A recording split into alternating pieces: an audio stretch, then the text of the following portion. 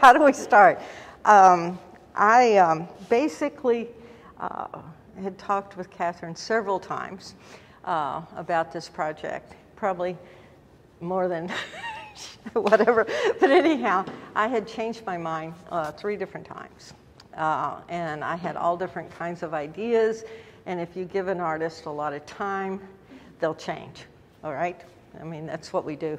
But basically, I started out thinking about doing things out at the foundry and the forest and doing things like that. And then I just decided I had this actual dress here hanging in my studio, and I liked the look of it.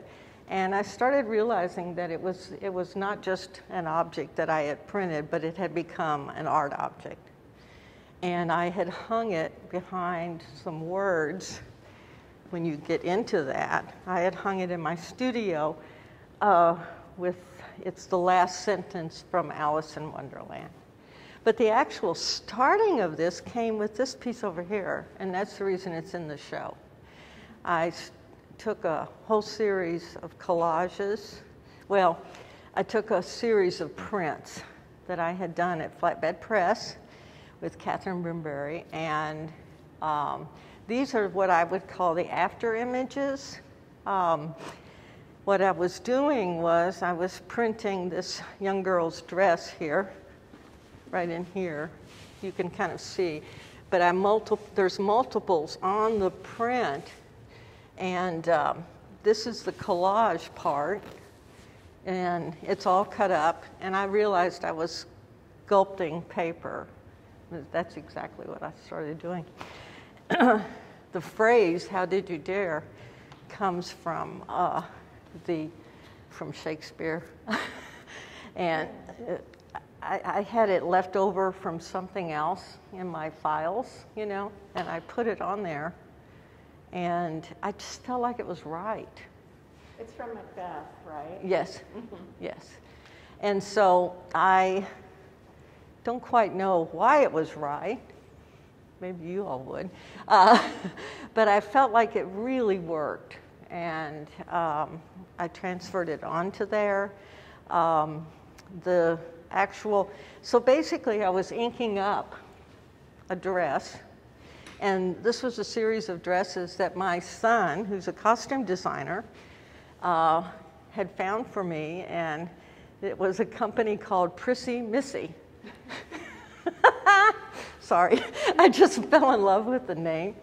And I printed these dresses, and they were little girl dresses, handmade dresses. They were beautiful, okay? And they had been in some kind of garage sale, and he found them. So anyhow, I printed them, and this is the aftermath of the print. In other words, I kept inking the dress, I kept moving the dress, and at the end of it, Catherine said, "You've got all this stuff on this piece of plexi," because we would ink the plexi, lay the dress down, run it through the press, pull a print, do it again, lay the dress down. And so that's why you see multiples. And it was all accidental, but sometimes the best art is the accident. Mm-hmm. And when I saw that, I just went, I didn't like them. I put them away.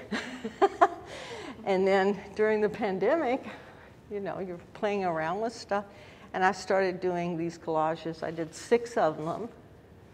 And this was probably, I think, the most successful. I like the others as well, but they're a little more minimal. This is very complicated, but it all started with that. And with that, and going back, this dress over here too is also a multiple print that was the background print. And this, the title from this piece also comes from Macbeth, and it's from the corner of the moon, but I put fallen from the corner of the moon, which is based, in my mind, of Alice falling or tumbling down into the well. And this piece here was what we would call a ghost print. And then I went back and drew and drew and drew and built it I always call it building. I don't call it quite drawing. I call it building, almost like a sculpture again. So that started that. And these other pieces here kind of came along with it. But it started with these two pieces right here. This piece here I made years ago, but also it fit the whole feeling of what I was feeling with the pandemic. It just really fit. It was the sorrow of this. These are actual burnt roses that I actually burned in a kiln over and over, playing with different qualities. Every time I put it out, it kind of disintegrates. My hope is someday that it's just ashes. Don't you think that would be wonderful? But it was about my father's passing, and we have lost so many people during the pandemic. I just felt like this belonged in the show. It was just important.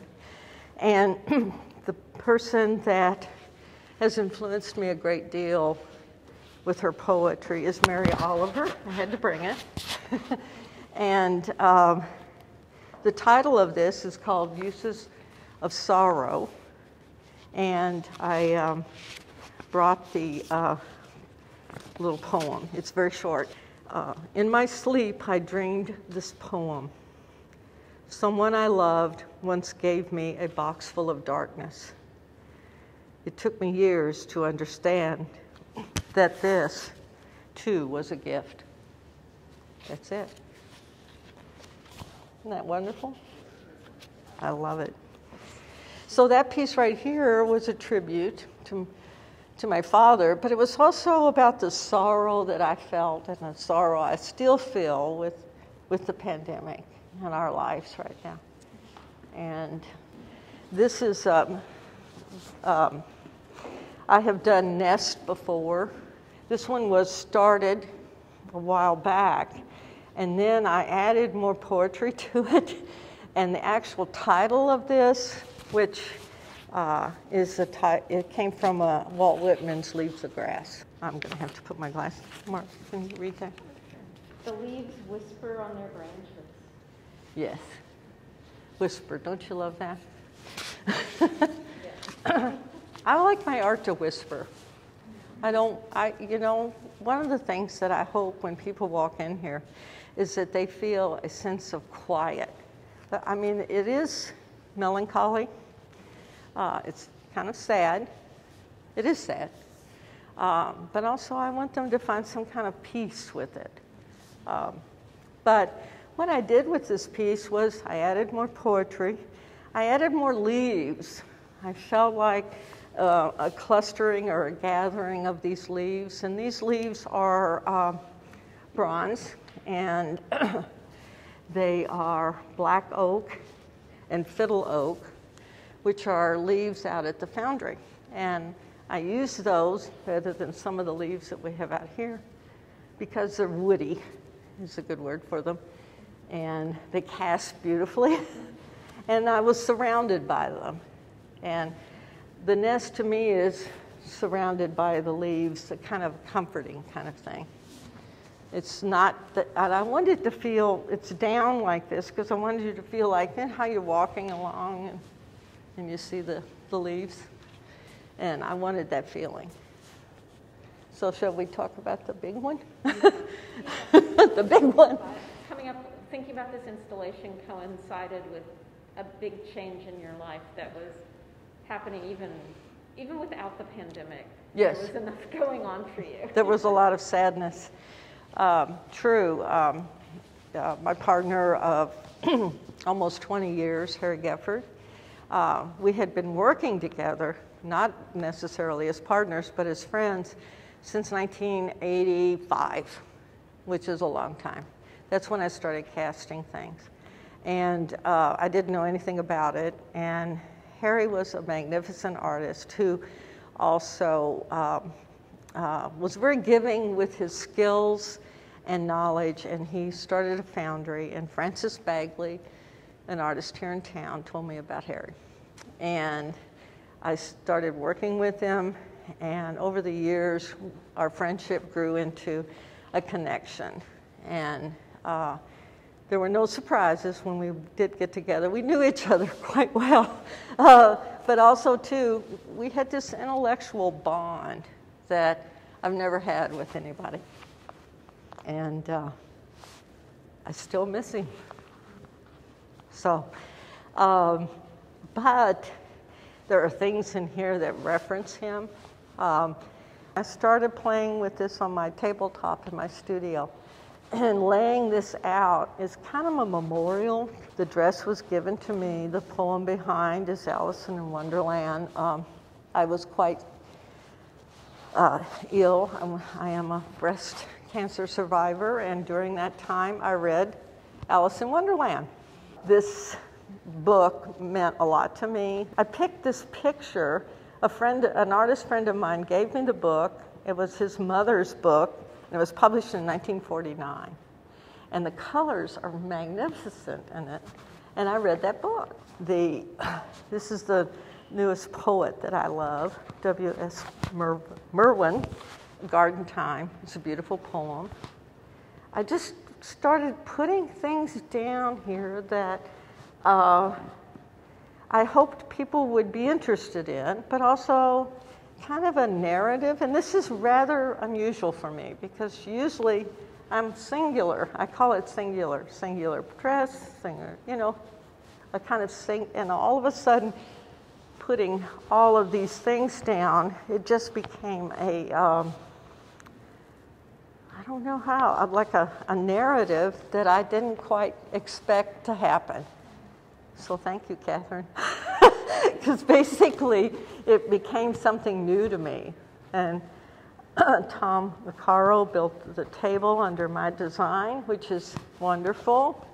And little did I know that we were relating to the windows and the door. It was like I made it for you all. It's like it's amazing, But I have different things on here. This little silhouette here that probably you all have seen many of those over your lifetime. This was given to me by a friend, and it reminded me of my mother.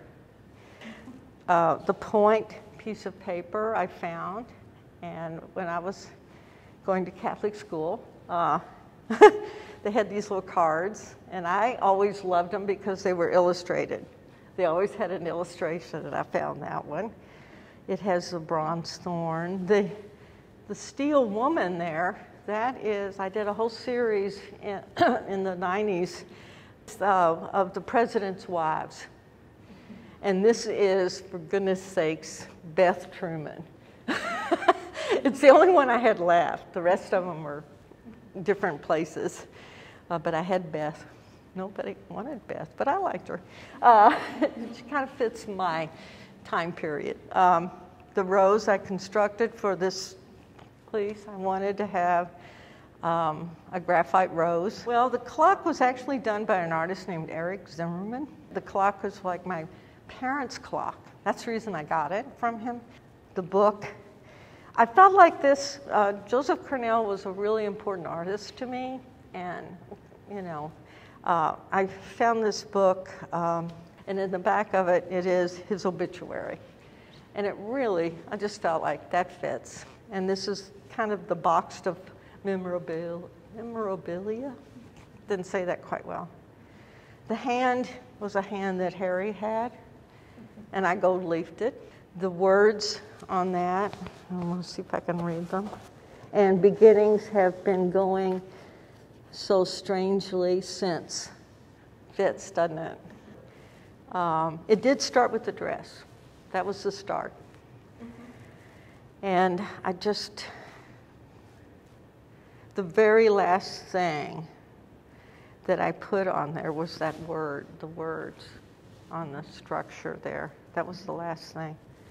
When I gathered everything up, we packed everything to bring it down here, I got really sad because I felt like I'm exposing it into a public arena, and was I ready to do that?